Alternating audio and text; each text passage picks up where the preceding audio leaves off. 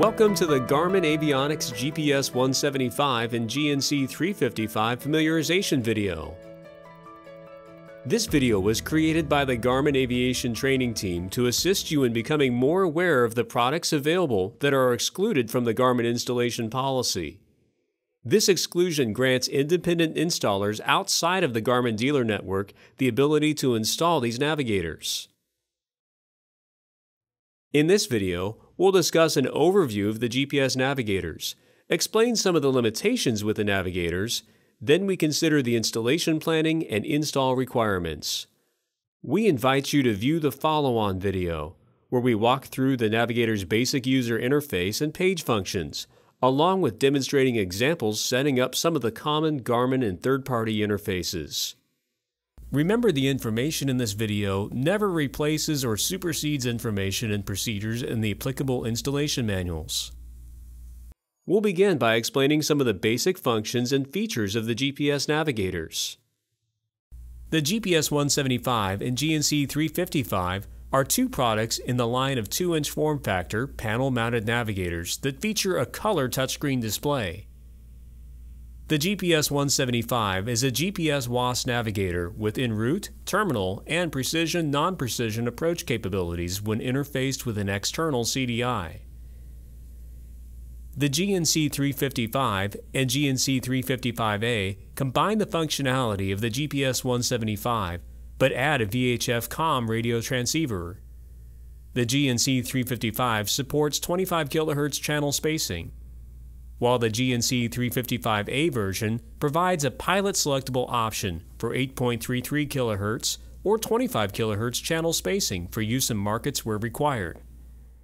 Each unit features an internal AHRS sensor and is Bluetooth compatible, providing situational information such as flight plan and position data to a portable electronic device. Traffic and weather information may also be displayed if properly interfaced with a compatible line replaceable unit. The GPS 175 and GNC 355 can provide approved position source information to a compatible ADS-B out device to meet ADS-B out requirements. These units are a great low-cost IFR navigation solution designed for Part 23, Class 1 and 2, as well as experimental and amateur-built aircraft.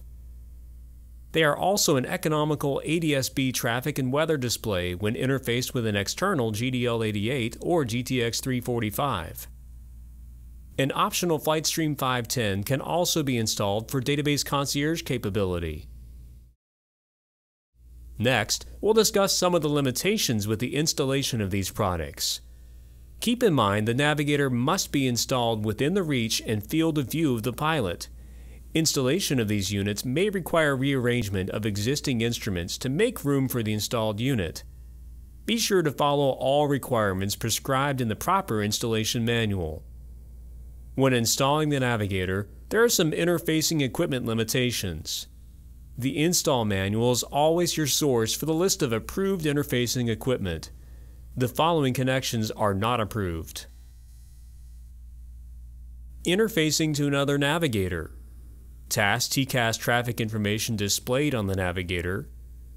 The display of correlated traffic which cannot be connected to a GDL88 or GTX 345 that is also interfacing to a TCAS system. Also, the navigators must not be configured for an ADS-BN display if correlated traffic is desired on a PFD or MFD. Lastly, the FlightStream 510 interface and data provided to a personal electronic device is not approved to replace any required or installed aircraft display equipment, which includes equipment for navigation or traffic or weather display. Now, we'll discuss the minimum VFR installation requirements. The navigator must be installed in a manufacturer's approved location for mounting a 6 1/4 by 2-inch tall instrument panel cutout.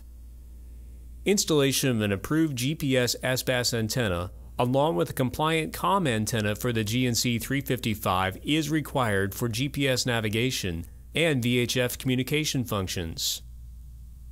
An external CDI is required for installations using the RNAV navigation and glide slope information.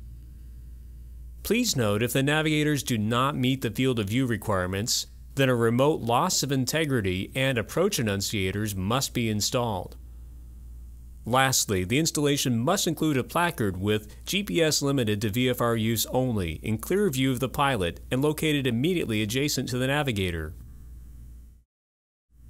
The requirements for an IFR installation require the minimum VFR criteria, in addition to: if the navigator will be used for GPS primary navigation, then an approved interfacing nav indicator must be mounted in the pilot's primary field of view or in the aircraft manufacturer's approved location. Additionally, the nav indicator must also have a vertical deviation and glide slope indicator in order to perform approaches with vertical guidance.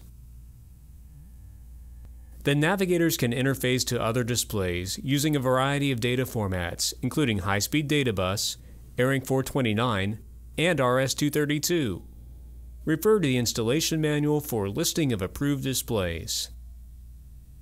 The installation requires an external CDI, which could be part of an EFIS system, EHSI, or a standalone composite or analog CDI. A built-in OBS resolver can receive OBS angle information from a CDI HSI system. Depending on the CDI, the unit must have an optional switch, relay, and annunciator installed if existing nav radio functionality is desired to be retained. Remote source selection annunciators must be in the primary field of view to indicate whether an external nav radio source or the navigator's GPS output is selected.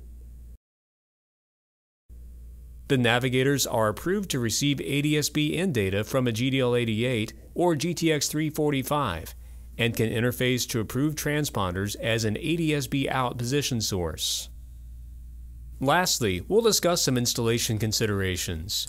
The navigator must be mounted on the instrument panel or avionics stack so that the unit is reachable by the pilot, and the display is viewable with minimal pilot head movement when transitioning between looking outside the cockpit and viewing or operating the navigator. A separate source selection annunciation must be installed inside the primary field of view area if the CDI HSI interfaces with both an existing RNAV and ILS and navigator in both VFR and IFR installation. The source selection annunciator must also be installed near the CDI HSI. A compatible CDI HSI with built-in annunciator may be used in lieu of a separate annunciator. Keep in mind when installing the navigators, there are differences in the depth of the units. The GPS 175 has a unit depth of 4.7 inches, and the GNC 355 has a depth of 10 inches. Ensure there's adequate room behind the instrument panel when installing the unit into the aircraft. The navigators do not require external cooling. Each unit contains an internal cooling fan. The exhaust fan pulls air through intakes on the bezels and case. Use caution to ensure the intakes and exhaust remain clear. Now that you have a better understanding and familiarity with the available Garmin GPS navigators, we invite you to view the companion video in this series, where we'll go over the user interface and page functions, along with some examples on the setup of common Garmin and third-party interfaces. We hope that you'll enjoy accomplishing further maintenance procedures with the enhancement and flexibility of the Garmin GPS navigators.